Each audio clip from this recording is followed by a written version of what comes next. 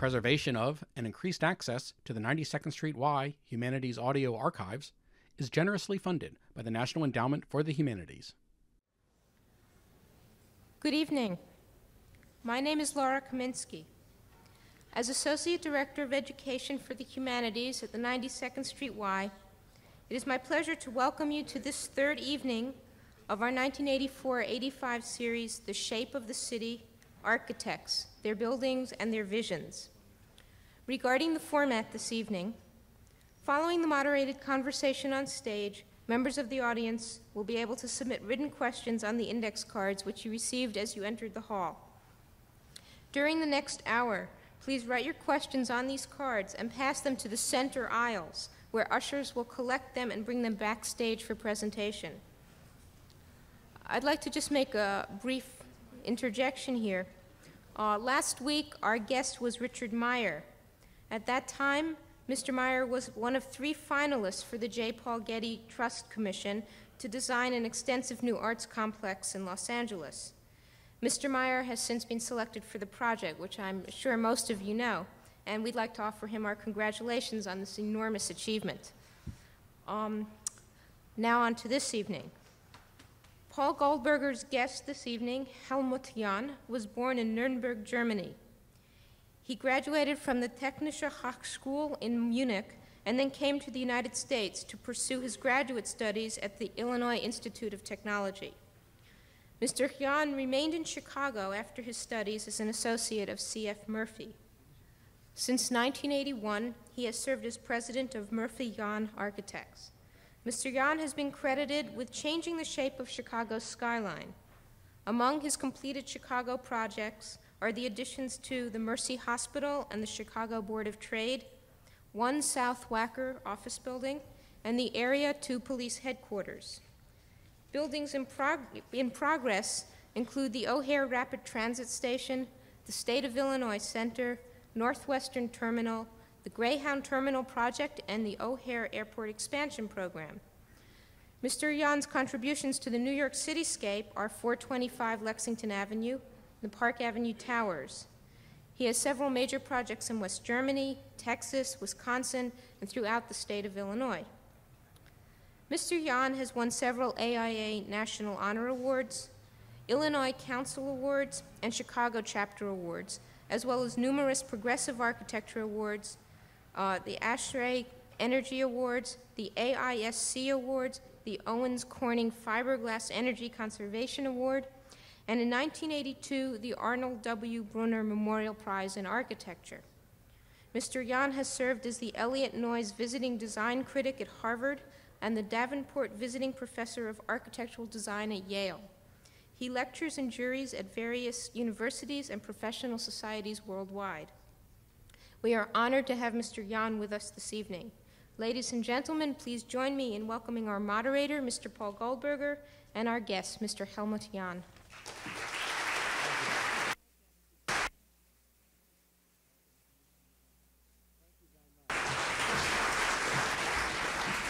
Thank you very much.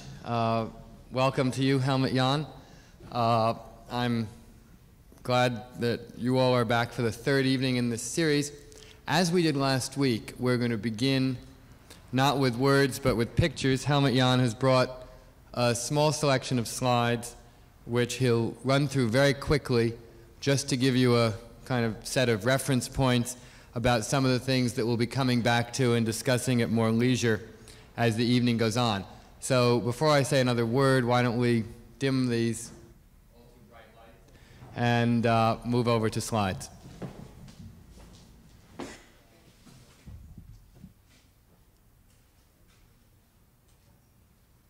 This was the second slide I had. I hope they are in better sequence. No, this is wrong. No. We go backwards. Can we start out from the beginning? Obviously, this is all wrong in there.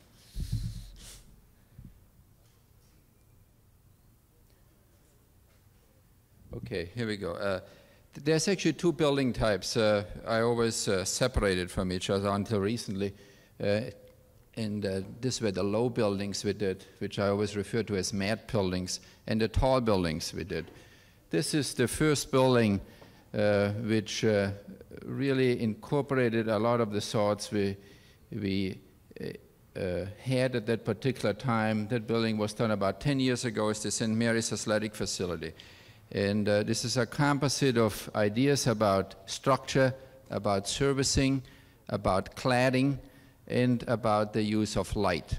In its essential way, it's a very technical composition of, in the synthesis of those elements of a building which deal with construction and technology and with the building's function.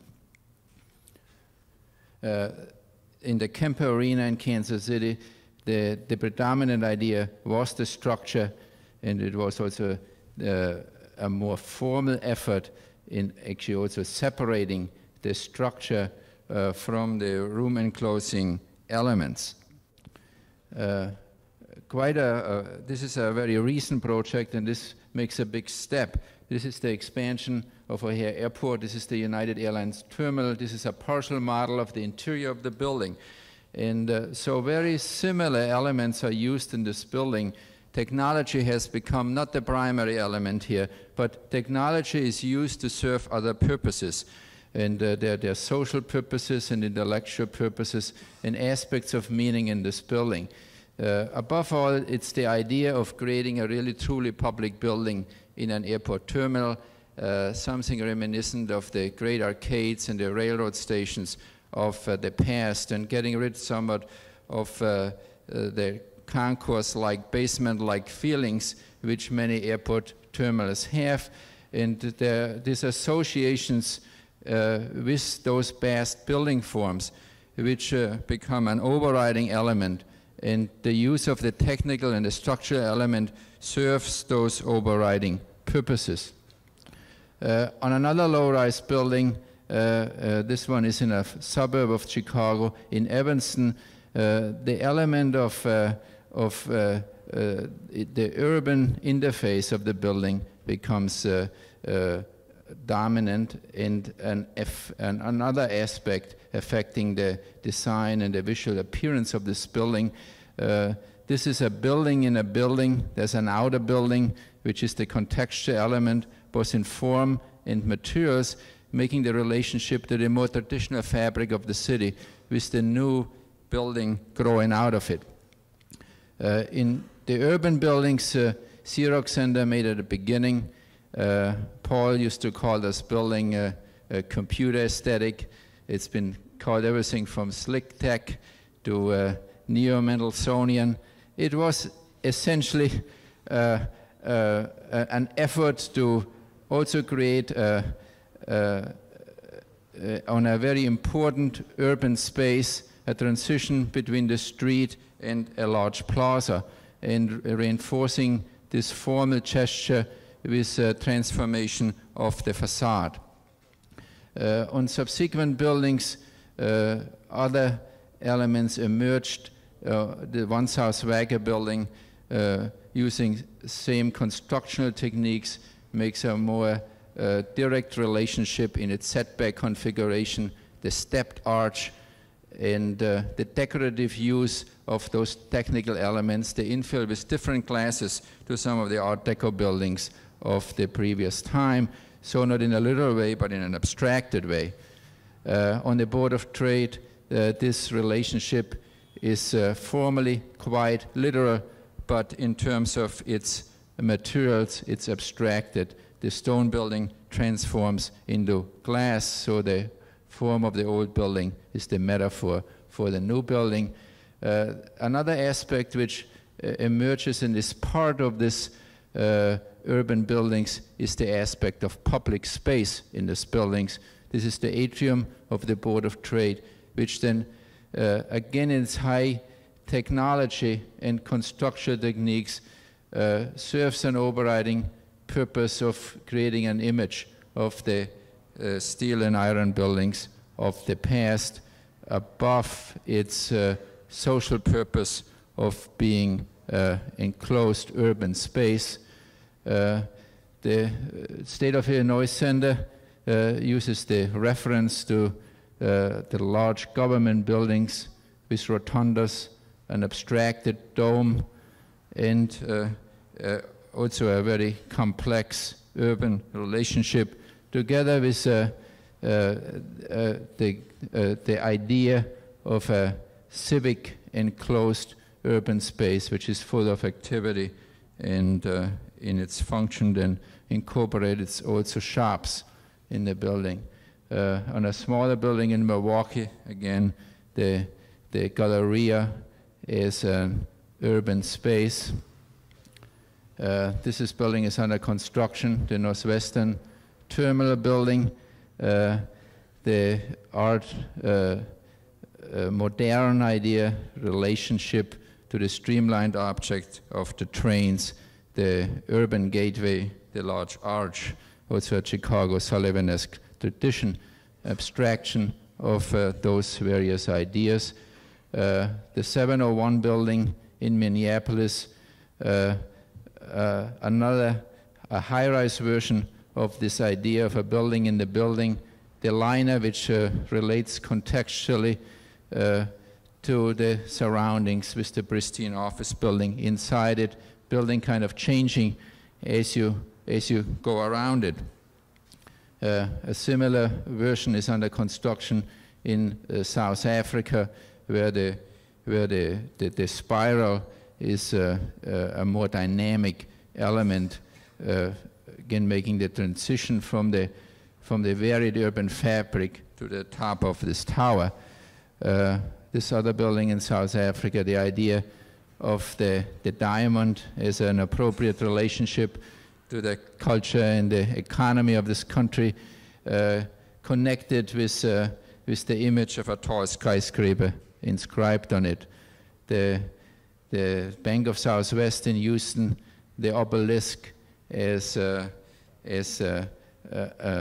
symbolic representation of something, connoting achievement and glory, which is probably what those tall buildings are ultimately about, with a base making public space and varied levels of transition, spatial transition to the urban streetscape.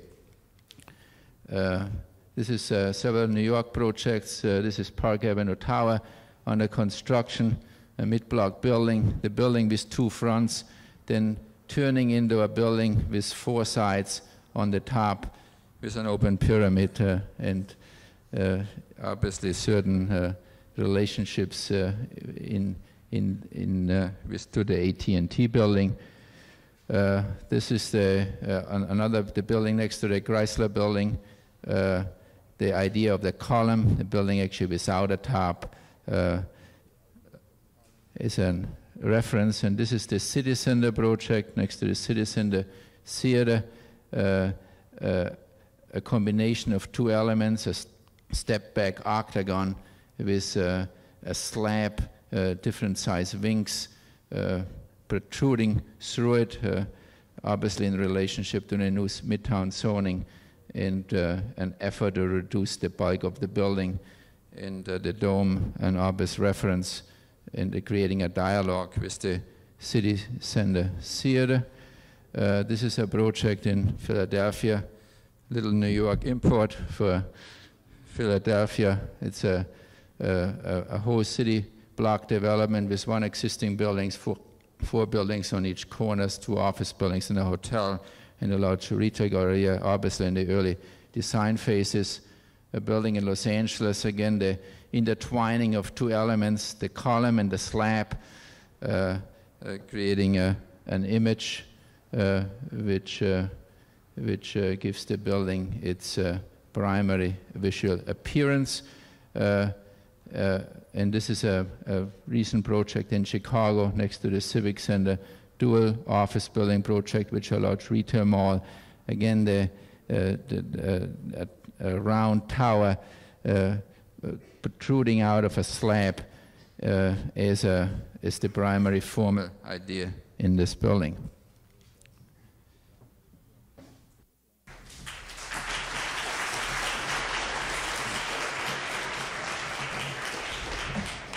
Thank you. What a shame you don't have any work. It's really... I didn't have anything better to do tonight to talk here. Right. One question that some of this work raises for me, or one initial question or place to start, seems to be that you seem to unite two strands or strains that we're used to seeing as being pretty separate and exclusive in architecture right now. The movement toward what you called high tech, or sort of a very sleek technological imagery, and historicist imagery. I mean, a lot of your buildings are frankly historicizing, but they seem to do so not in the sort of Philip Johnson way of heavy stone and trying to do it almost more literally, much more in the way of using modern materials and still retaining that sense of sleekness and that sense of high tech. Is that a conscious desire to pull together two strands? Well, some of it actually just strict necessity. I mean, we never had a client to actually pay for putting all that stone in a building. And I actually think that our work comes out of really pretty pragmatic requirements. And but I think there's an underlying common denominator in the use and the variation of these materials. And this is why I always make a point of showing actually these low mat type buildings first, because I think these are the buildings actually where at least I learned those tools which I can later manipulate on those tall buildings. And our work is probably not so much informed by a desire to kind of establish an intellectual rationale for a direction in architecture. I think our work has really grown out of what architecture is actually really about and what I deeply believe in, of solving problems. And I think as the problems become sometimes more complex, the solutions become more complex. And I actually like problems which actually do require this ultimate merging of these necessities, whether they are caused by the site, whether they're called by the budget or by the code or certain wishes on the client, with our own ideas about architecture. And I think those necessities of responding to sometimes one or all those circumstances have actually created this kind of architecture, which I hope at the end does have, after all, a continuity. So it's formally quite diverse. It is actually the constructional principles which are the underlying factor, not so much the formal ones. And as I just explained, and obviously in the course of explaining those buildings, I find myself less talking about those construction necessities, but I'm talking about the image and the symbolic qualities of these buildings. But it should not be understood that this is actually the one and foremost thing on our mind. That's probably the last thing on our mind. But because I think we've learned how to manipulate technology and to make it work for those various visual attempts. Good. What would you define as the problem, say, in something like, to pick one at random, the Philadelphia project, where we have three little Chrysler buildings, or three things that are heavily derivative of the Chrysler building? Is that actually solving a problem to come up with something with that strong a historical reference? Well, I mean, actually, I actually think I've got to go a little further back. When we did the Bank of Southwest, everybody actually said that the Bank of Southwest looked like the Chrysler building. And right. I think even Paul... I think I did too, actually. Paul did say that too. You know, so if you actually look close to it in the Bank of Southwest, there's probably nothing like the Chrysler building, except maybe this remote resemblance of those horizontal bands on the corners. But in terms of its shape, its setback, its top, there was actually no relationship. But it shows you actually what a problem is in criticism, how you explain actually somebody, of what something is like. Now, this is actually not the final phase right now, and the building actually has changed a little bit. And I actually think that that building looks just as much as the Bank of Southwest as it does like the Chrysler building. It's true, and I actually got, probably because so many people said that the Bank of Southwest looked like the Chrysler building, I actually got consciously interested. So and I had that book out of the Chrysler building, and I knew you couldn't do it like this, and there isn't actually anything on that roof like the Chrysler building, but it is a resemblance. Now, what also I think made the Chrysler roof, I think, something which was interesting for me, because the first building is about 1,200,000 square feet, and the second building is 900,000 square feet. So they're almost the same size, but they're really not quite the same. And it turned out to be a very difficult problem of how to actually relate those almost identical buildings, trying to obviously give the first one a prominence and making the second one not look like a scaled down version of that one. And so this principle actually, what that roof actually is just like the roof of the Bank of Southwest actually pulled out 3 more times, you know, somewhat like out of a box. I am actually not really worried that it's ultimately going to look like the. I don't think anything wrong with it if it does. It's not necessarily a value judgment. It's just and actually, I tested actually a lot of people out. I mean, we like always, we had like 4 or 5 designs, and I actually made a point to show people through the office and actually have him react, and because there is no doubt that when you deal with an image of a building and a relationship of a building like this building tries to do with some of the buildings in the past, that there is a point when it can be categorized as an outright copy of something. I am personally not worried that it's going to be an outright copy, because I think it's going to have this element of incorporating techniques and materials and relationship of those materials. The forms are going to be modified by the necessities of those materials, how to deal with it. And I tend to believe that the building ultimately will be a statement which is true to the capabilities of and the technology of our time, but at the same time reminiscent, which is really the basic idea behind those buildings, of a period in skyscraper design where there was somewhat a little bit more romance, there was a little bit more fantasy, there was this element of surprise and this element of will, style, if you want to call it, which used to be considered not serious and not acceptable within the strong dogma of the modern movement.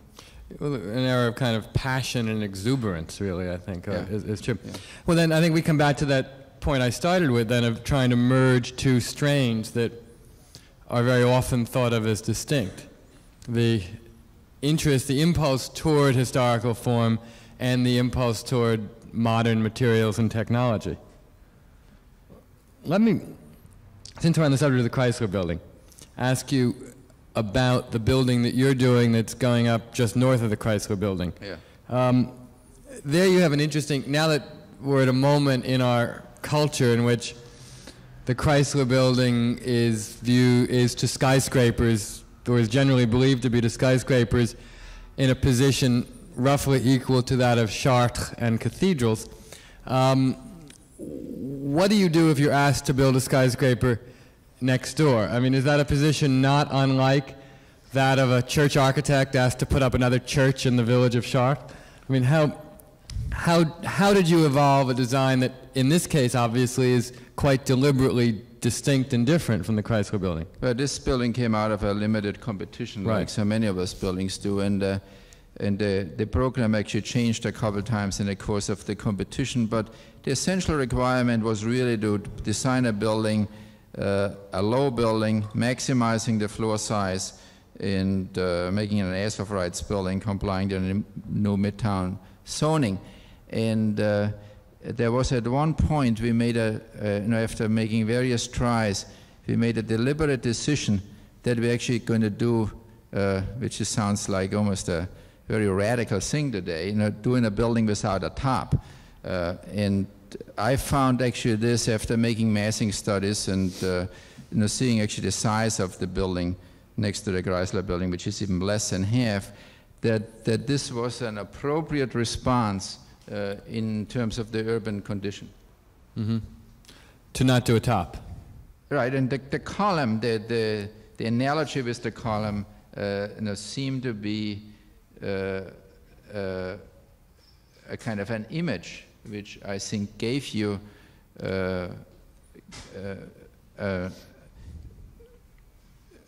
image to the building without actually trying to go in rivalry with the Chrysler building. It also gives you actually some aspect, a real presence on the streetscape, because it actually forms some of the roof over the street.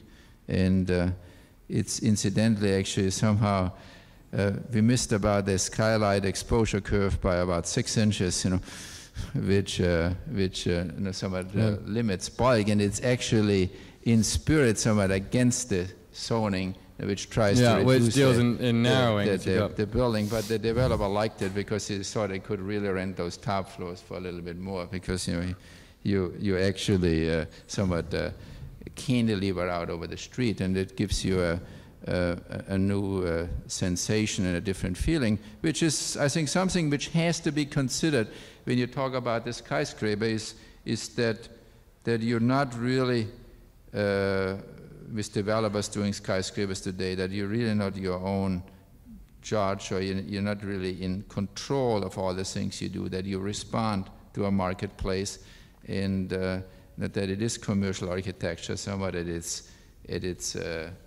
clearest, and you have to find a way how to merge your architectural ideas with these necessities of the marketplace economy, and I think it's that interplay, the successful interplay of the two which you achieve, it makes the success of those buildings. I think that's right, although I would also say I think that's not new. The challenge is not new to this time. I mean, that merging is something that every generation has had to do. I guess the unusual thing now is the interesting thing is always when we reach in a particular time a synthesis where those two come really together. I think in the 20s it was probably Ray Hood. Yes, Raymond absolutely. Hood with Rockefeller Center and in the Tribune Tower in Chicago, who kind of merged this optimal relationship between the architectural ideas and the economic necessities of the building. And I think it was actually Mies van der Rohe in the late 60s when he did many of those tall buildings in Chicago, in Montreal, in New York, and where the aesthetic preoccupations of an architect matched actually the technical and the economic necessities of a particular time. And I think that's probably what we're trying to do today, reestablish, I think, this relationship, which obviously got lost after there was a proliferation of those kind of Miesian boxes, as we simplified call them, which spread over the urban landscape in America. That's right. Were you conscious, just a minor side question to get back to the Chrysler project, or the north of Chrysler project, of the Gray Bar building across the street?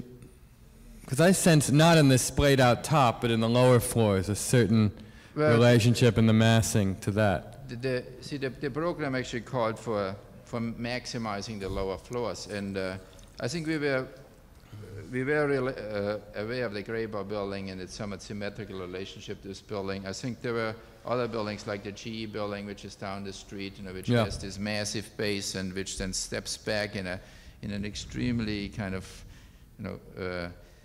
somewhat exuberant, complex way. So that very slender tower that has a crown at the top. Slender tower to the top, and with a different top. I think New York is full of this kind of relationships. What we struggled actually more on the base is having 80% of that base on the street wall, as the zoning codes described, and not more than 20% back more than 10 feet from the streetscape. And it is actually true that on that building that it was often a slide rule operation of actually having a certain compliance with those code requirements, right. Because that part of Lexington Avenue has a street wall continuity. If you get up in the above 59th Street where Midtown ends, you can kind of do what you want, and I guess it's necessary, to have certain prescriptions and in order to, at least it's felt right now that it is, but I think it's definitely going to cause a certain it's going to limit, I think, the possibilities what architecture actually can do, because the zoning really, in terms of street wall, in terms of setbacks, is definitely going to limit the kind of variety of forms and shapes you can do in the city. That brings me to a broader question I'd wanted to ask you, which is, you were, at this point, one of the most active and prominent architects in Chicago, in fact, whose name is, right now, I think, as closely associated with Chicago as that of any architect. Suddenly, though, you're doing an enormous amount of work in New York. Two-part question. To what do you attribute the fact that suddenly there's a great deal of interest in you and your firm in the city here? And secondly, what are the differences right now between Chicago and New York? And I ask that question also in two parts, both just as an observer, what do you see as the differences, and from a very fundamental standpoint, how different are they to work in as an architect? Well, I think ever since I came to this country, and I actually came here on Labor Day of 1966, with a boat, and you said you came intending to spend only a year, right? I came intending to stay 1 year here, and I ever liked New York, and I think when we had a couple of years ago a chance to get a building in New York, I think it was just somehow this additional challenge, of somehow really building in what I think can truly be considered a capital of the world, especially in terms of the commercial building and commercial enterprise. I think we did obviously our best, to obtain such a commission, and I think we did it, for reasons of just being part of a kind of an architecture scene, which we considered important, because there's been some revision in architectural history, that so the skyscraper was supposedly invented in Chicago, and there was the first and the second Chicago school. There was a lot of omission of those buildings in the 20s and 30s, which probably had their more prolific expressions with buildings like Rockefeller Center, Empire State and Chrysler Building in New York, and where we have probably few of them in Chicago. And it's obviously obvious how this work actually has influenced recently what we are doing. So I really consider this kind of an additional challenge, and working here, actually, I find a difference. I find actually probably a readiness of the part of the clients we're working with here to probably reach a little bit higher than actually the people do in Chicago.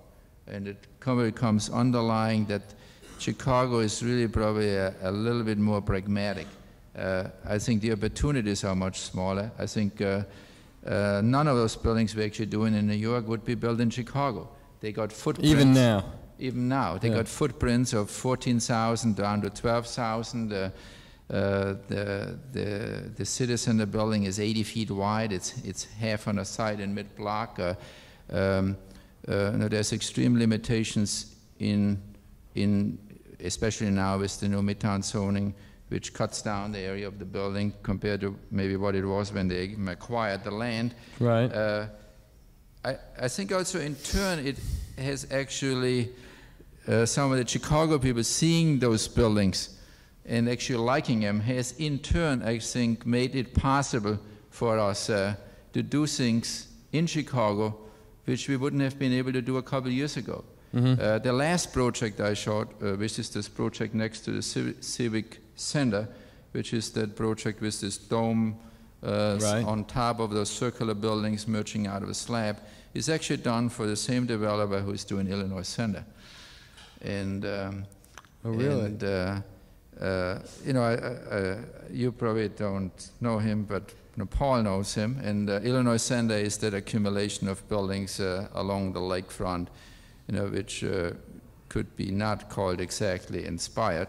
It's not Mises' finest hour. It's kind of somewhat Mises ad infinitum, and sort of a bad Mies van der Rohe dream, actually. It's done still by the successors of the Misesian office, and they are perfectly fine buildings. But even those buildings have the minimum floor sizes are 25,000 square feet, but they actually step back and they have some smaller floor sizes of about 10,000 square feet on the top. And actually what we did, and Paul, when you were last time in Chicago, didn't have a chance to go up. We moved in an old building, and actually we rented just the last couple of months. There's a dome on top of the building.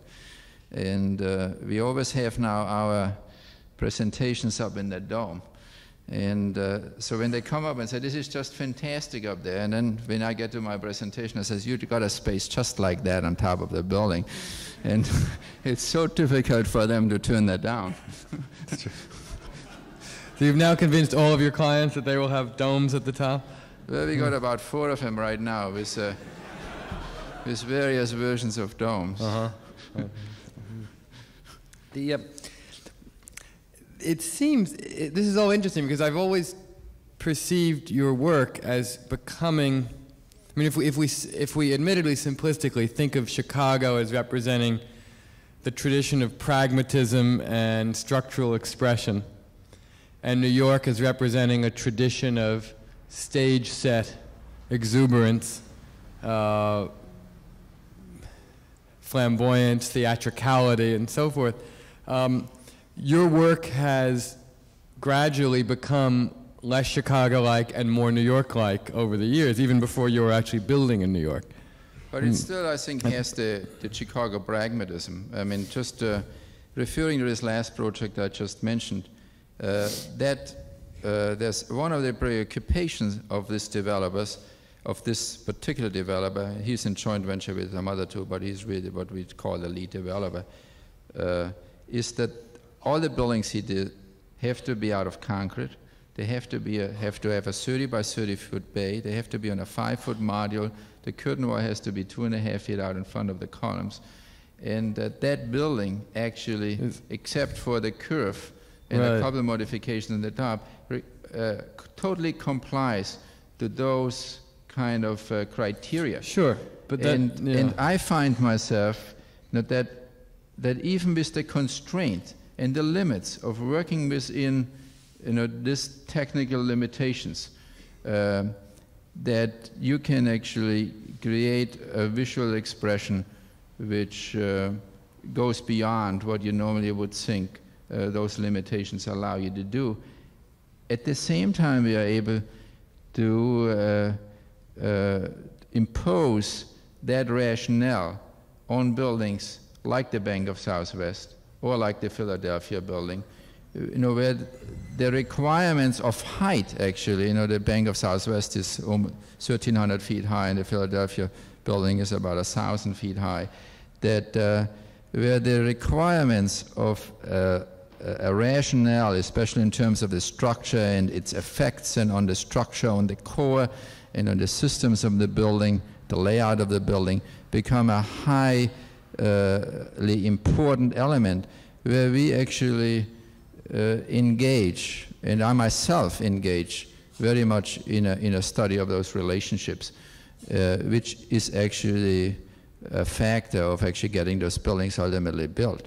And the changes in plane, like on the Philadelphia building or in the Bank of Southwest, between the inner building and those corners relate to the core, relate to the structure. I think it's the synthesis of those technical elements and those symbolic and visual elements and the formal elements, which actually makes this study and this exercise and this practice of planning, designing, and building those tall buildings really a truly rewarding one. And it's at that point, you know, where the ring kind of closes between those early buildings and the last buildings, because it's not just, you know, and I don't want to mention any names, making a building look, you know, Gothic or you can mention names, it's making it look Art Deco. You know, we couldn't imagine what you'd be thinking of anyway, so it's all right. But where you kind of, and none of these buildings are actually expensive buildings. Now, the Bank of Southwest is $90 a square foot, and the Philadelphia building is $75 a square foot. None of the buildings we built in Chicago is more than $60 a square foot. And I think it's really only possible with an integration of this constructional capabilities and necessities with the former ones. And this is actually what makes, for me, the practice of these tall buildings a rewarding one and an interesting one, because it does go beyond the surface. It goes really in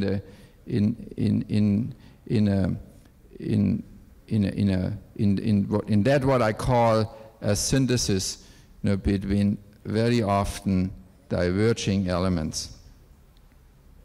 Good. What building?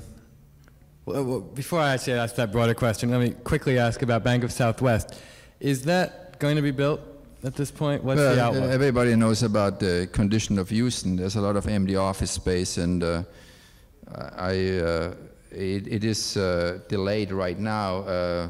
They have all the intention of building it, but I think it will be at least another year or year and a half, you know, before. Do they really think the Houston market will turn around that quickly? Well, I mean, it's a building which is going to take about 3 years to build, and you know, I'm not in the, you know, as architect, you really don't have any influence over it, and sure. I obviously regret, you know, that the building could be half finished right now. I think it's an important building. I think due to its size, it's obviously more important than a lot of the other ones, and you know, there is nothing like a tall building, you know, because anything from 20, 30 story on we consider a tall building, but it's probably no incident that there hasn't been actually any one of these real tall buildings built. Right. In recent time in history, and I think it shows actually probably some of the problems of our society actually pulling off buildings of that particular scale, because the time it takes to build those buildings and the money it costs and the money gets tied up till those buildings can be occupied is something which very few people can kind of afford. Sure. In New York, though, the Park Avenue Tower is already under construction, right? Right. And the Olympia New York building next to Chrysler, same thing? Is they're in demolition of the site. Demolition of the site, and you know, we're finishing the working drawing, and it's a matter of a couple of months. Right, okay. And what is the status of the tower next to City Center? Well, we went through landmarks twice, and the hearing has been closed, and they should vote within a month. Can you explain, if I may interrupt, why does landmarks have jurisdiction over it? Well, this came up a lot in the hearings, and you know, there's obviously a lot of the relationship of new buildings to landmark is obviously a very touchy item in this. I mean, City Center is a landmark, but this is a separate site. What makes this project different from a site like St. Bart's or the New York Historical Society, that, you know, where a building demolishes part of a landmark or builds over a landmark, that the City Center project is actually in its own site. It uses air rights, unused air rights from the landmark, and in turn it actually provides a new stage facility for the City Center building on the footprint of the new development site. And it thus makes the City Center Theater, which was originally built as a fraternal meeting hall, really a legitimate music and dance facility. And it lacks those facilities right now to be really a first-rate theater. So it obviously is a commercial enterprise, but it pays a large amount of dollars to City Center, including it makes it an operating facility. It actually complies in essence to all the new Midtown zoning regulations, and it has to go before landmarks because of becoming a merged zoning lot with City Center. With City Center. I see. Okay. And what is the outlook at this point, do you think? I think it's going to get built. Okay. What do you expect me to say? I got to. I come here every week. That's okay. That's answer enough, I guess. Let's talk about something dramatically different, not only from the other projects we've been talking about, but from almost anything I know, which is the State of Illinois Center, the state office building in the center of Chicago. Can you talk about what you were doing there beyond the brief comment you made when the slide was on the screen? That's the lower building with an enormous atrium, splayed out walls, and a kind of truncated abstraction of a dome on the top. It's probably, even today, probably the most unusual building we've done, because I think that's fair to say.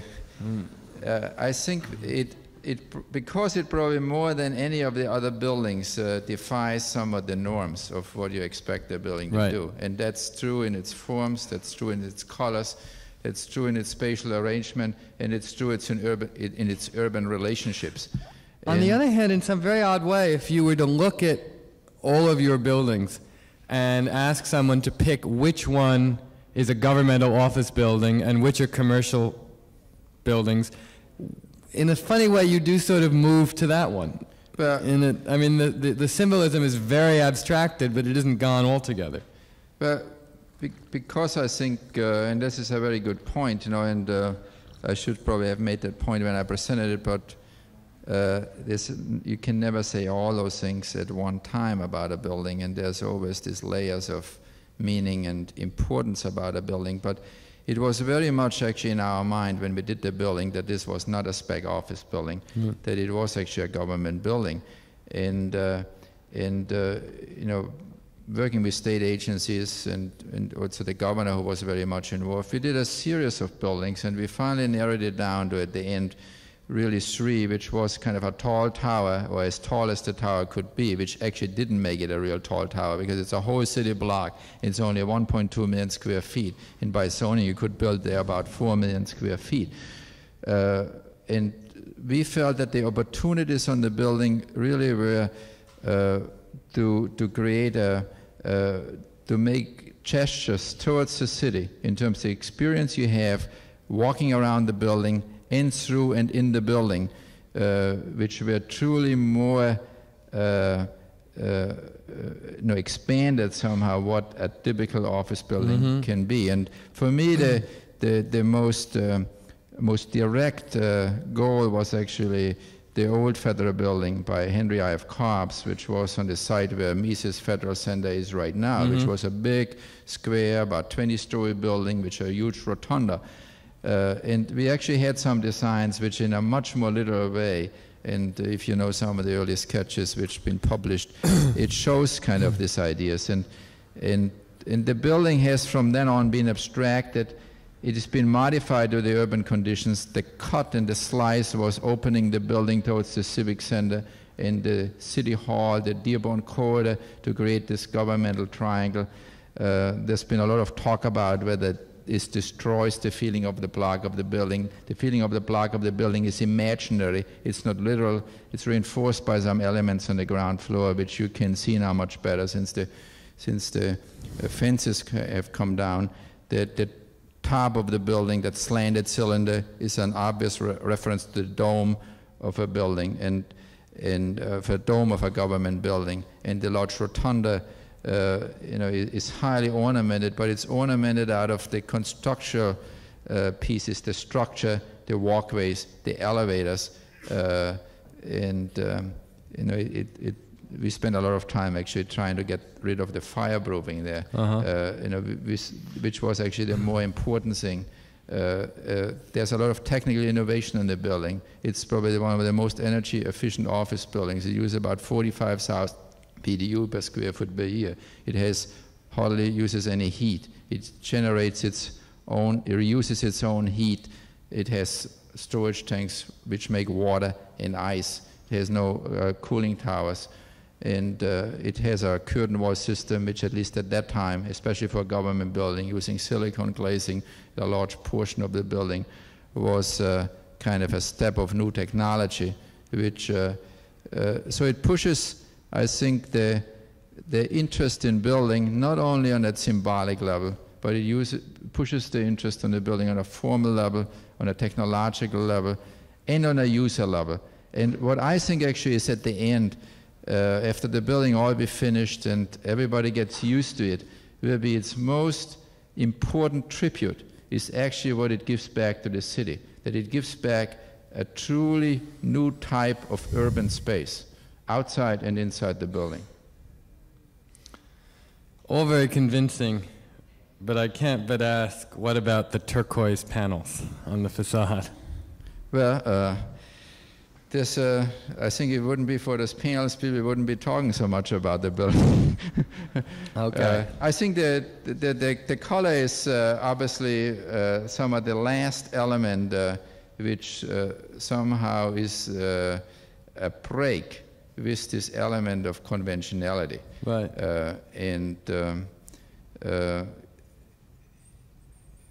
It's something which I think you can have a lot of different feelings about it. I can understand that some people don't like it. There was times when I myself wondered about it. I think as the building comes together, I feel stronger about it than I ever felt. Good. Okay. Let me call for questions from all of you. Please pass them to the ushers, and as we wait for them, we'll go on talking here. The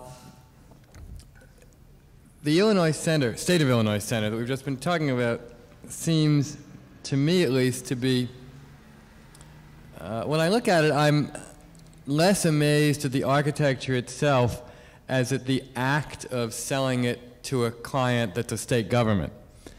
Given how governments are notoriously conservative, even in Chicago, where whatever else one might say about the political climate, there's at least a tradition of better civic architecture than there is in New York and most other places. Nonetheless, still, it seems like a remarkable achievement to have convinced a state government to build this building. Then you've also convinced what may be the only worse kind of client than a government, an airline, to build a good airport building. How did you do it each time? Well, I mean, there's almost no good architect, I guess, since Saarinen built Dulles, who's done anything decent with an airport. Well, maybe we are somewhat lucky, but I think what, taking the two in that sequence where you asked the question there, it was actually the governor who had actually, so he wasn't physically a lot present, right, who actually had a lot to do, that there was a lot of importance instilled in the team to take this assignment very serious. Mm-hmm. And I still remember that the first meeting we had down in Springfield, when we assembled and somewhat worked out the procedures, that we got a call and said the governor wants to see you. And so the director of the Capital Development Board, the project manager, myself, and the project architect from our office saw the governor, and we saw him only for about 5 minutes, and he reiterated to us how important for him this project is. And he reiterated, I think, essentially 3 points, and I probably won't quote it accurately, but it was one that he he wanted the building to be an appropriate statement of the state in the city of Chicago. He wanted the building to be a building of the future, as he called it, a building of the year 2000. And he wanted the building to be something the people who worked in the building and the people who visited the building to be cognizant of the importance of the building as a government building. And I think it was that mandate which I sometimes had to maybe remind people of as we had presentations. And we carried for a while 7 schemes. And then we narrowed it down to 3 schemes. We built big models. This, I forgot what scale, 16 scale models of those 3 schemes. And we actually finally had a meeting with the governor. And I was specifically instructed that I had to make it, and it was obviously at that point very clear what building we favored. One was a high-rise, one was the building which I ultimately built, and one was some other building in between, call it maybe a mid-rise. And I was specifically instructed to be not pushy one way or the other. And we actually were asked to leave the conference room when they made their deliberations.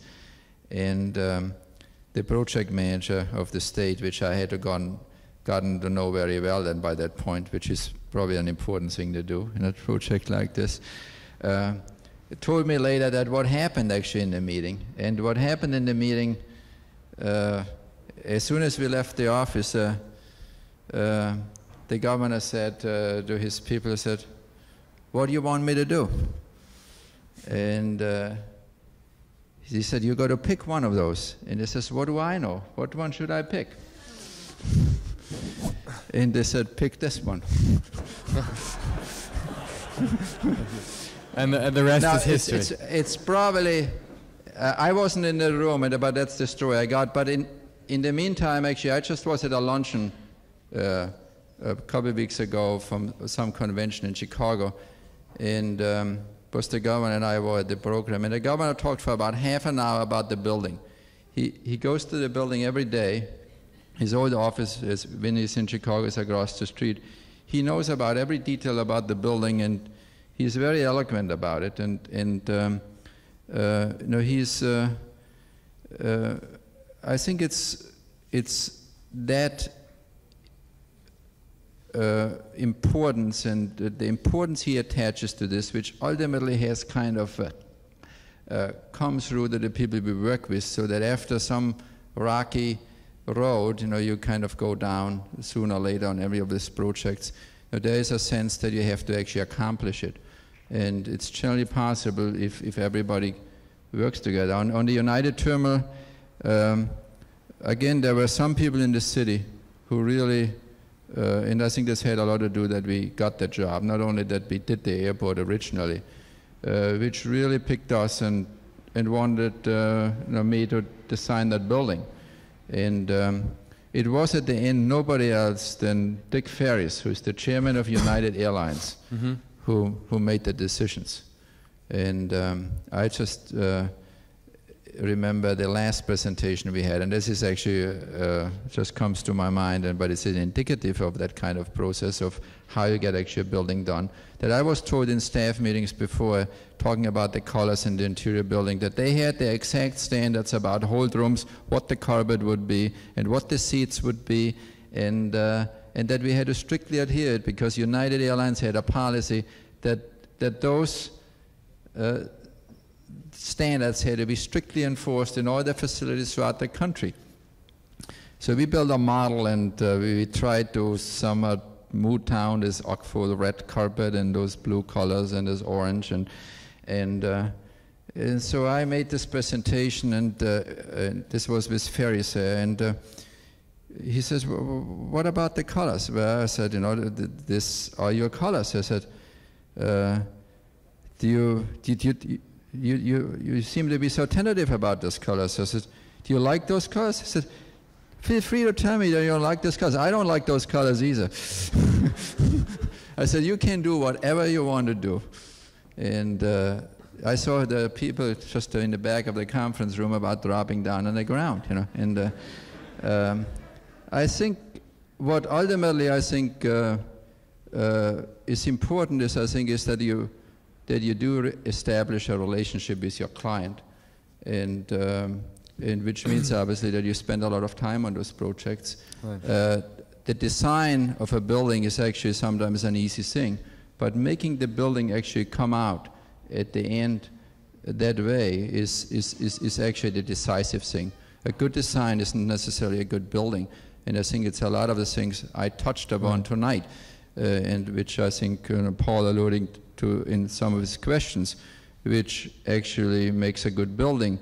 And I think this is probably where some of us who are today in the forefront, I think, actually differ, is I think, the importance we actually kind of attach to a building following through, because image is one thing, but the image only lasts as long. The images will change. The preferences for certain aesthetic representations these buildings have will change. They have always changed throughout history. But I think one thing which will not change is that buildings have to kind of grow out of particular technical, functional, economic necessities of a particular time. Great. We have some wonderful questions, so let me turn to your questions instead of mine for the next few minutes.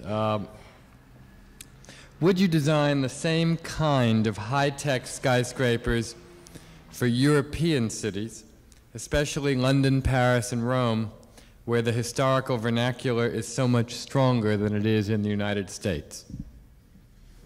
Well, we actually done last fall, and it's actually still going on, a competition for Germany, for Frankfurt, which is probably, of all the European cities, the most Americanized city. And I know we've been invited for that competition because of some people in Frankfurt wanting to get a building which goes beyond modernism, to put it in a kind of very simple way. And what we did in that particular design, which is somewhat kind of not a literal representation of an Art Deco building, but somewhat a typical abstracted 20s skyscraper. It's actually a group of two, was a very willful and very deliberate effort to introduce kind of into Frankfurt, which has all those American skyscrapers, which are built actually in a European tradition, meaning the Bauhaus tradition. The Bauhaus has been exported to America, re-imported to Frankfurt, to actually import the one building type which is actually typically American, which is actually a high-rise building. So yes, we actually felt that a skyscraper in a European city, in Frankfurt is probably one of the few European cities you can actually build a skyscraper. You can't build a skyscraper in the center of Paris. You can't build one in the center of Munich. You can't build one in London. You can't build one in Rome. Enough people have. In London. Well, London is... the city of London, certainly. Well, it's really not... I mean, not in Mayfair or Belgravia, but there's something I see in the city of London, and it's not low-rise buildings. Well, I mean, it's. I mean, they're awful, but they're there. I mean, I probably, I can only talk really about what I've done. I mean, I'd rather talk about that particular experience in Frankfurt, which might be modified as you do something in London. Buildings grow out really at a particular situation, and I think you have to take them at a case-by-case basis. Sure, absolutely. Your mention of Frankfurt makes me want to jump ahead to this question. How do you feel about architects like Richard Meyer getting large commissions in your homeland? Well, I think Richard Meyer got invited to that competition for the same reason we got invited to the competition, and I think it's a very good thing. I think it's done a lot to raise the level of perception about architecture in Frankfurt and in Germany in particular. I think they actually needed it. Good. Two somewhat related questions, so I'll ask them together. Let me just say, yeah, actually, please, please. See, architects are actually very protective about their own turf. Now, it is probably true that the ones who are somewhat more known, that they don't have this problem. But architects are actually often their worst enemies, by trying to actually keep people out. There's a lot of movement now, and actually that's part of the reason why that competition we've been involved, why it's been dragging on, because there's clearly always a realization at one point what's the best design, but somehow they try to kind of strike some political deal, put two guys together, make a joint venture, split up the job so that the local guys don't stop crying. I mean, they did the same thing in Stuttgart, where Stirling built one, regardless on what side of the architectural philosophy you stand, built one of the most interesting and striking museums which have been built. Now, you as an architect don't really have to totally subscribe to it. You don't have to. You don't have to agree with it. I mean, the fact actually that somebody makes a statement of that importance, regardless of their own philosophy, is, I think, actually something you have to admire. And I think, even today, after all these years of controversy, there's absolutely not any the slightest doubt. Those buildings like Stirling did in Stuttgart, or Hollein did in Mönchengladbach, or Meyer is doing, or Angers did in Frankfurt, are really, I think, the buildings which are going to be remembered, and I think that's ultimately good for the profession at large, because I think it raises the standards, it puts the next guy who builds a building up against matching those standards, and I think it's going to improve what we all can do as a profession. And I think the world, I think, is big enough to take all those different people doing different jobs in different places. Great. Do you ever accept commissions for small-scale projects, like houses, furniture, china? And if so, last week Richard Meyer talked a little bit about his bowls and glasses. What materials would you use? And then a related question. The projects you've shown tonight are all large government or corporate buildings. Is there something so fundamental to your work that inhibits you from designing on an intimate scale? Are you more concerned philosophically with the public rather than the individual or private public, i.e. residence or museum projects, that sort of spaces? If so, why? Well, there's a lot of questions. Let me try to take them one by one. Part of the answer is you do the jobs you get, I suppose, is one. I done one house and I designed another one. Some of you, it was published House and Garden, a couple right? times, Architecture Digest and AAA Journal, and it was done for a former partner of mine, and I did it because the guy really asked me, and I had some other agreement that I could do what I wanted to do. He, by the way, also likes the house, and I think it was a very interesting project. So it's something with the volume of work we're doing right now is not compatible with the practice, and I've subsequently, just not even jumped on any inquiries about my availability of doing houses. I think you got to kind of know what your limits are and what you have to spend your time on. I don't do houses because I don't consider them important, but as you can see from the type and volume of work we do, it's just not the right thing to do, because to take houses serious is just as difficult and important and time-consuming as doing an office building. The work we're doing, is obviously larger scale. It's not only corporate and governmental. It's it's actually a lot, developer work. So that it responds to kind of a larger scale. I think it comes down actually still to a level of the individual human being. So in the interest of time of presenting buildings, it's just very hard to talk about it. But even in the State of Illinois Center, as you get to your workplace, I think you have the same intimate relationship to your surroundings as you do have in a 10 or 20 or 50,000 square foot office building. I think there's a much grander progression and a kind of a movement as you arrive on it, which I think is appropriate to a governmental building. It is less dramatic in a spec office building.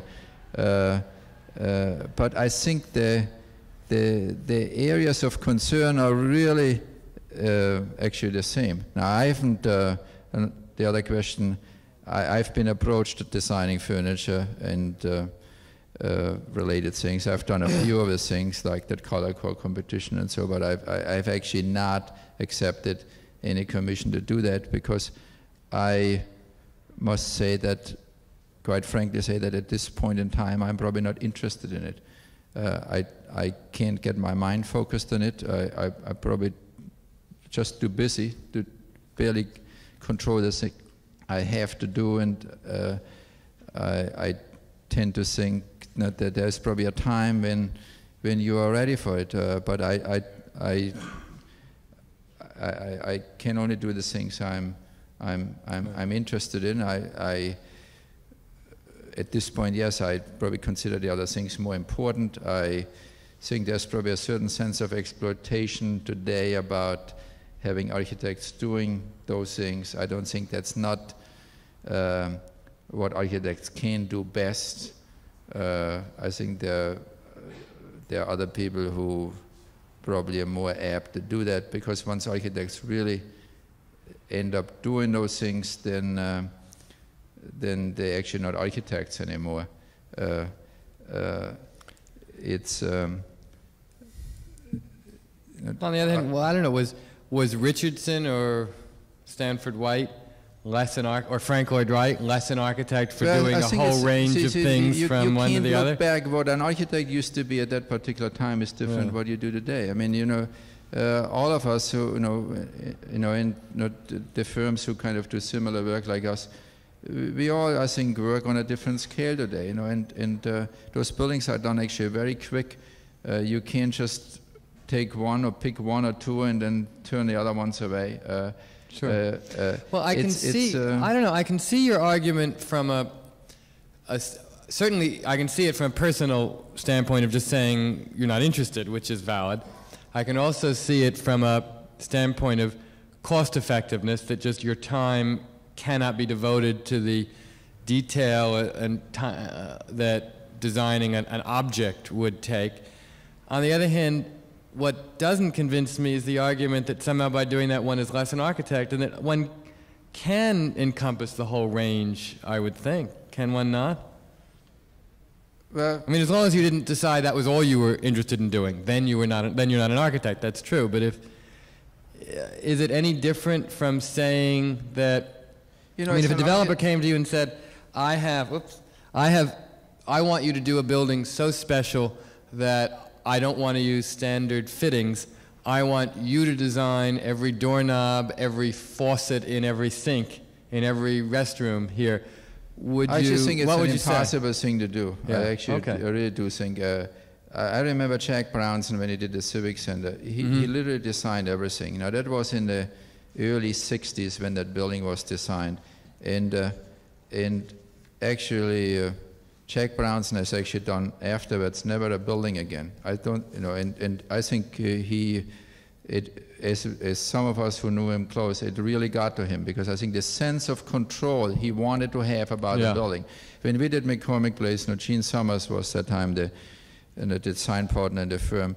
We actually did a lot of special things. We designed light fixtures. We tried to get the light switches in the right place. We tried to make panels where all the this apparatus like thermostats and drinking fountains and all were connected.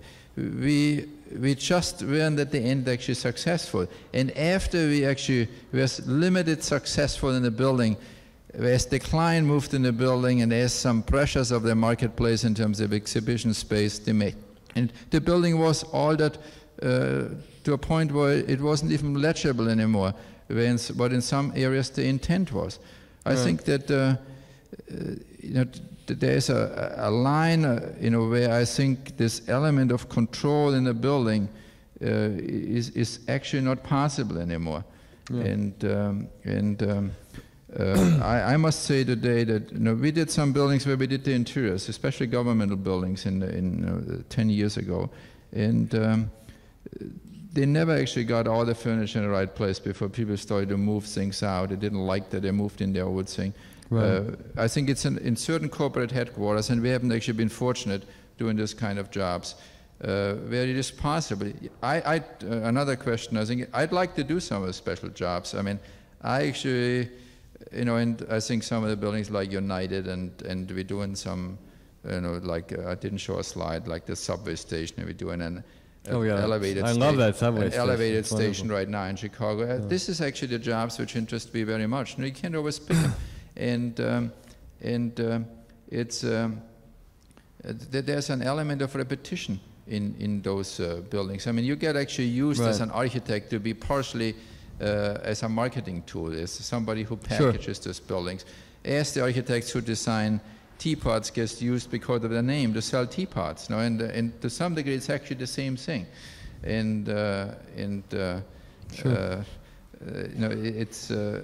Fortunately, architecture is right now very much in the public mind, and I think it's good for architects and architecture. I'm glad you mentioned the subway station, because I think that's a wonderful thing. That's the new subway station at O'Hare Airport, and that's by the standards of what you usually do, that is a small-scale project. It's just one single, moderate-sized subway station, and it's wonderful. Well, it offered actually, it's an underground station. It's underneath an existing parking garage, and it was built in an open cut with a tunnel. And we used the possibility of the open cut to backlit the walls, which are of glass block in different colors. And sort of undulating, right? And the acoustical consultant said at the end it was impossible, and said, well, how about curving the walls? So it's the typical condition again, where ultimately what you do. But that makes it formally more interesting. Comes out actually of solving the real requirement. We would actually probably not come up with the idea of curving it,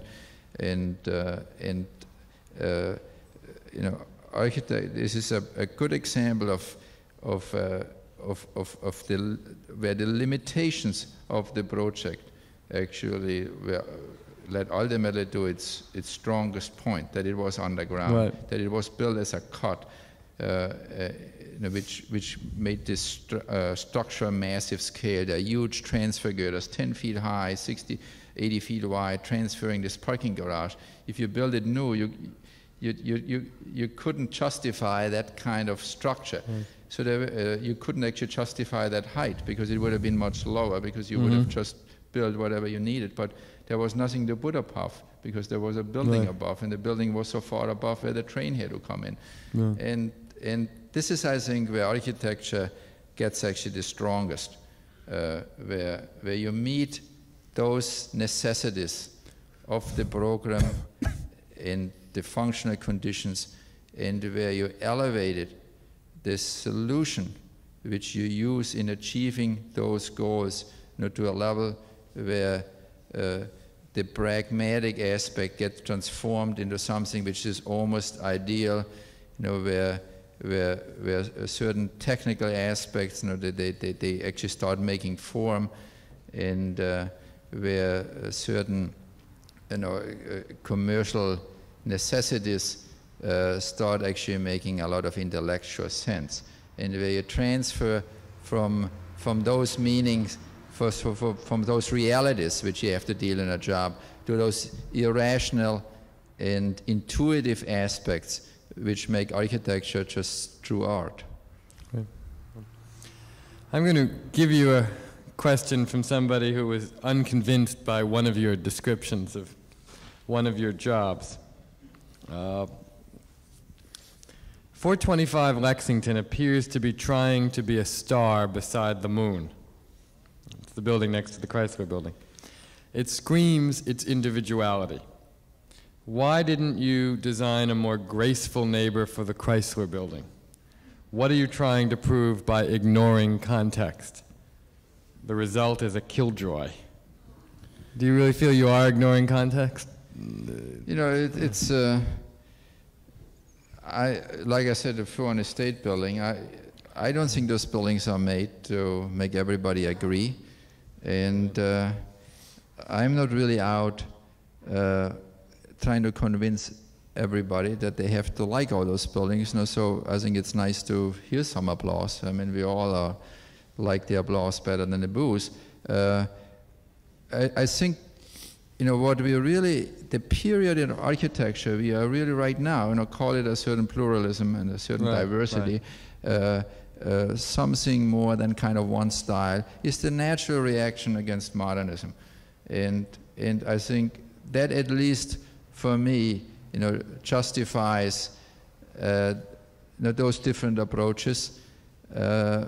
Nobody has ever sufficiently explained to me what urban context is, because it's probably the most misused word in architecture. I think it's all too often used to mean imitation, which nomenclature. You know what it is? Right. Build a building like the building next to it. You know, you know, it's a problem of scale. You know, it's a problem of that an office building is something totally different today. The Chrysler Building has probably 2,000 square foot floors, you know, as you get up to the top. You know,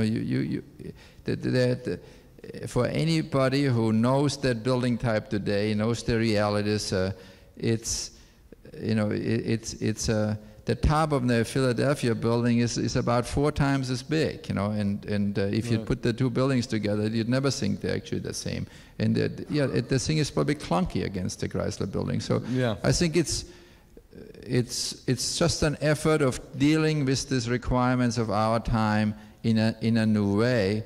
And you know, 10 years ago, what would you have done? You know, to put another Seagram's building there, you know, and too many Seagram's buildings don't make actually the Seagram's building look worse. And that's what the situation we are in right now. Nobody pretends that we got the right answer. I don't think anybody has achieved that kind of synthesis and that response, you know, to the conditions of a time like Mies has. But if Mies would be alive today, I don't think he would be doing the same buildings anymore. But his followers who mindlessly adhere to his principles, they still actually push those principles further. And I think it's the creative mind, and I think Mies in that case would be a creative mind who would have questioned, I think, that continued principles. Because when he did those buildings were really isolated cases in the urban fabrics. But those buildings have actually become a norm. And we know that as 6th Avenue, Avenue of the Americas shows, or Illinois Center shows in Chicago, or whole cities like Houston and Dallas show, that those buildings don't make a city. And what we wrestle today is trying to modify that building type, you know, to make a more urban contextual relationship, not in a literal way, but in a way of actually adhering to principles which have been traditionally urban. Not that the street, the arcades, spaces in the urban fabric. I think it's those goals which we have not yet probably successfully realized in those new buildings and in our cities. And I think it's that this is what I see right now is our primary goals. And I think aspects of the building we're doing on Lexington Avenue or Park Tower, with the plazas and the arcades you go through the building, or at city center with a through-block connection. I think it's probably sometimes a very modest effort, but as an optimization of what you can do actually to tie the buildings into what is more than the traditional fabric on the city. The lobby of 425 Lexington is actually very much in scale like what the Chrysler building. It's actually very small. It's contained by space around. You can go in the front, you can go in the side, you can go through it if security allows you, which it hardly does anymore on those buildings. There's a lot of obstacles we have today in doing those buildings, which actually don't allow you to do that anymore. You can't actually, an office building isn't an urban building anymore. It is sometimes a fortress. A fortress. It's a hermetically sealed off building, from the urban fabric, especially the higher priced ones, especially in the higher rent districts, because security is a very important thing on people's mind, on tenants' mind, and it's something just like the architecture which is used in marketing those buildings. That's actually an irony that we had not thought of before, because at a moment when architecture, large-scale commercial architecture, is moving toward more public space in terms of arcades and covered plazas and so forth, the client's demands, so far as security is concerned, are going in the opposite direction. Yeah, we lost our peers in front of, as you know. I know, which is really too bad. That screen wall I really liked a lot. Because that building has a plaza on 55th Street for obvious reasons of getting under the new Midtown zoning, the only bonusable FAR. And the irony is actually, we had originally tried to continue the street wall, had fragments of what you would call a screen, columns and beams, to continue the street wall. And there were two obstacles. One was actually that the zoning code specifically doesn't allow you any obstructions.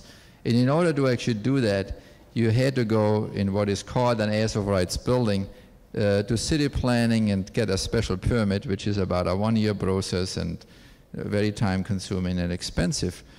That together, that the developer actually felt that those elements actually cause an aspect of insecurity, that they allow people to hide, and I'm sure it isn't just makeup. I mean, it's true. Those things were about 5-6 feet wide. That aspect of overcome the zoning difficulty, the aspect of being an impediment to the security of the building, made it ultimately for us impossible to argue, to continue to argue for those elements. Besides obviously from the cost, which is probably was actually infinitesimally small compared to the other ones. So architecture, this is probably a point in a very an aspect where architecture is actually somehow a response to certain social condition, that our life is actually been very difficult, that security is today something which makes us hermetically seal off as often as we can from the environment, is actually kind of totally counterproductive to what we all romantically and kind of aspire to, is somewhat the Arcadian city, the beautiful place, full of fountains and trees and sunshine, where you can sit there and all those drawings Leon Greer makes, that's a fantasy. It's but it's not that we're not trying to achieve this, and this is not that it isn't a goal. But if you really work in that world, it's something which you actually, as an architect, get disappointed on what the ultimate results can bear in terms of achieving these goals. That actually gives me a good lead into what I think, because of time, will have to be our final question. And I say that with regret, because actually tonight there's an unusually good stack of questions that time doesn't allow us to get to. After all you've said about construction and so forth, would you say that the end result of your design is a romantic one? And if not, why not? Well, I mean, one of the self-phrased descriptions about our project, and I'm sure you've read about it, is the phrase romantic high tech. You know, and I very much actually subscribe to that characterization. I think it's very much of our mind. I think it's a way of accepting the necessities of technology and construction, and merging it with those ideals which deal with the spiritual and with the human aspects of a building or of cities. And I think it's the tension sometimes which is generated by the way we use forms and the way we treat those forms, the way we use materials, the way we use colors. It's how those associations get evoked, and I think it's a way of dealing somewhat with what could be called, as we've been talking about tonight, certain limiting possibilities of achieving a merger between the technical aspects of our society and the spiritual aspects of our society, which is actually something which architecture always tempted to do, and which I don't actually think modernism never achieved. I mean, I think that's something Mies wanted to do, and it is actually one of the inherent beliefs in modernism, that modernists believed that a clean architecture was actually going to rid society of all the human and social ills, and that actually didn't happen. And I tend to always think that partially actually what happened, that those early modern masters actually were actually more inventors and innovators. They were actually probably more daring than we were right now. Because when Mies built those glass houses, he actually didn't let his architectural vision stop before in front of those technical and constructional limitations. He actually built those glass houses without air conditioning, and to some degree, actually, that actually created that aversion and that negative sense about those glass houses, which were beautiful, but which you couldn't live in. So then the very purpose, of that architecture wasn't actually totally fulfilled. And this is why these modern masters were actually heroes. They were much more heroes than we actually are today, because we actually have the know-how today to do those buildings technically right. We have a certain vision, and as such, actually, we have actually an easier time.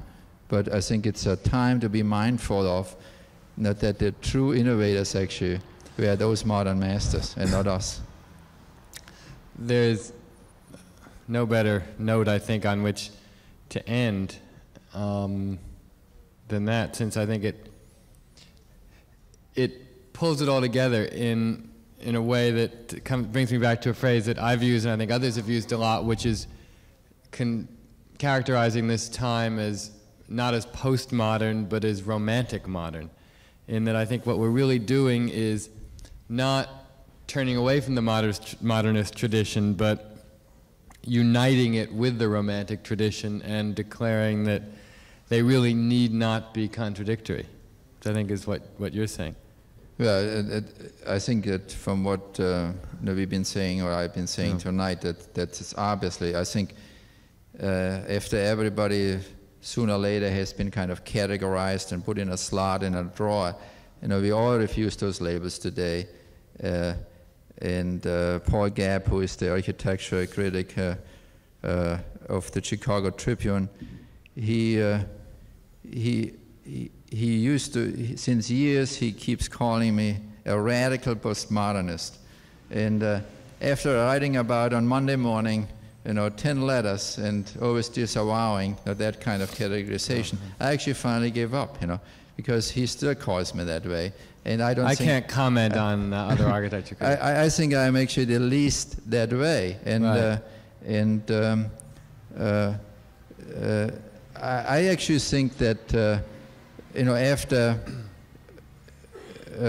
after a time where some of the positioning within a certain intellectual rigor in terms of a development of a style for one or all or each of us was kind of important. The good thing about this particular time is actually that we focus our attention really, again, much more on buildings. Right. And because I think it's ultimately the buildings which will speak. I think the economy has fortunately been this way that all the people, there's a lot of people who used to teach and talk, they build today. And I think that has actually tremendously softened their stance and their position. Just wait till what Richard Meyer is going to do in the Getty Museum. and it has also done the opposite, that it has made larger commercial offices, and I don't think it's actually a bad thing to say. Somebody likes Kid Morris in America. Right. Much more attuned to looking at the validity of that questioning of those modern principles, and I think there's actually very little difference today. There's an acceptance, that there is more than one way of doing it. I think you could call it a confusion. I don't think there are any answers right now, but there's definitely a lot of room for exploration. There is a lot of readiness to accept that. I don't think it's dangerous in the way, any more dangerous than it always has been. As we all know, buildings are there for a long time, and mistakes maybe are visible for longer than we want to. But I think this is what makes the time exciting, and it makes it fun to be an architect. Wonderful. You've been eloquent, and I can't add anything except I certainly agree with the last comment. Helmut, thank you very much. Thank all of you. Please join me in saying thank you.